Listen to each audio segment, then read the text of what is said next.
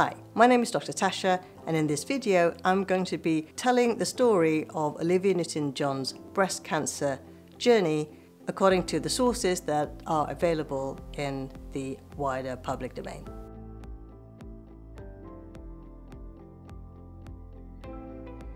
After 30 years since her first diagnosis, Olivia Newton-John has died of metastatic breast cancer at the age of 73.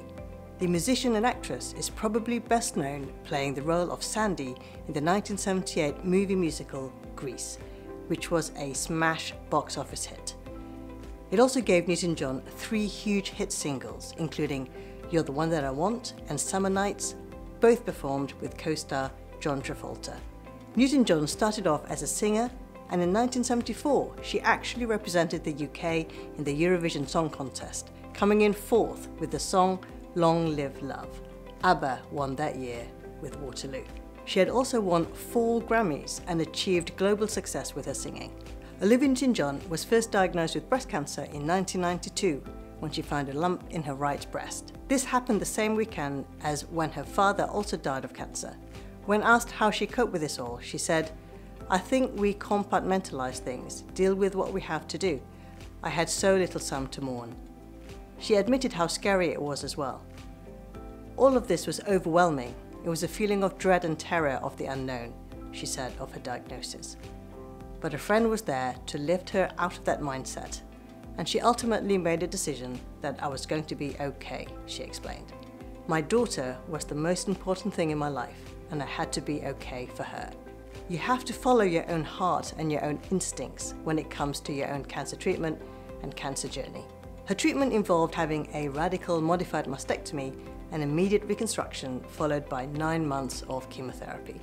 She also incorporated meditation, acupuncture, and massage therapy into her recovery plan. "I got through it pretty well, apart from chemo brain, which is pretty much when you get fuzzy in the head," she said. Olivia Newton-John was born in England, specifically in Cambridge. Her grandfather, Max Born, was a Nobel Prize-winning physicist and good friends with Albert Einstein. Her father was a former MI5 agent who worked on the Enigma project at Bletchley Park. She moved with her family to Melbourne, Australia when she was 6 years old. In 2013, she was involved in a minor car accident. She noticed a lump in her right shoulder that she initially thought was a bruise following the accident. This turned out to be metastatic breast cancer, where the cancer has spread to her shoulder. She didn't share this with the public until her 3rd diagnosis in May 2017, when she found out that her cancer has spread to the lower part of her back. This all happened while she was on tour, and a statement from May 30th, 2017 on her Facebook page said, "Olivia Newton-John is reluctantly postponing her June US and Canadian concert tour dates." The back pain that initially caused her to postpone the first half of her concert tour has turned out to be breast cancer that has metastasized to the sacrum. The cancer's return in 2017 was, she says, not unexpected. "It's been a part of my life for so long. I felt something was wrong. It's concerning when it comes back, but I thought I'll get through it again." The cancer spread resulted in her fracturing the base of her spine, and so she had to learn to walk again through rehabilitation. "I was so weak. I had a walker, a cane, and crutches. But now I'm walking around." Her bone metastases had caused her significant pain, and she became an advocate of the use of cannabis oil in order to alleviate her symptoms. So, what is metastatic breast cancer? This is when the primary breast cancer travels or metastasizes to other parts of the body. Breast cancer has a tendency to spread to the lung, liver, brain, and also the bones, which was the case for Olivia Newton-John. When the disease spreads, it is also known as stage 4 breast cancer or secondary breast cancer, which, although it can be treated, it is not curable. The aim of treatment is to minimize the growth and further spread of the cancer, as well as to alleviate any symptoms that may be caused by the spread. For Newton-John, the cancer has spread to her bones, causing discomfort. Around 30% of all breast cancers will eventually spread to other parts of the body. And whilst outcome following breast cancer treatment continues to improve, it is estimated that there are around 170,000 women in the US who are currently living with incurable stage 4 breast cancer. Breast cancer unfortunately can come back years after the first diagnosis.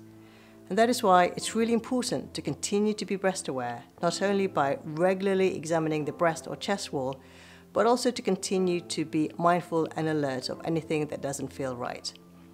Check out this video where I have explained about all the signs and symptoms of metastatic breast cancer disease. When asked about how she was coping with the diagnosis, Newton-John said, "Denial is really healthy. It was consuming by day, and after some time I went, you know what, I don't know what my life is, but I do need to enjoy my life. So I'm gonna eat a cookie if I want it, and I'm gonna have a cup of tea if I want it. And I want to have a little bit of wine, then I'm going to do that." As a result of her cancer diagnosis, Newton-John became committed to cancer research that led to the creation of the Olivia Newton-John Cancer Wellness and Research Centre in Australia in 2015. Here, she advocates for a holistic approach to treating the disease. Newton-John continued to be passionate about breast cancer awareness. "I don't know what I would be without it now," she ponders. "I see it as my life's journey. It gave me purpose and intention and taught me a lot about compassion.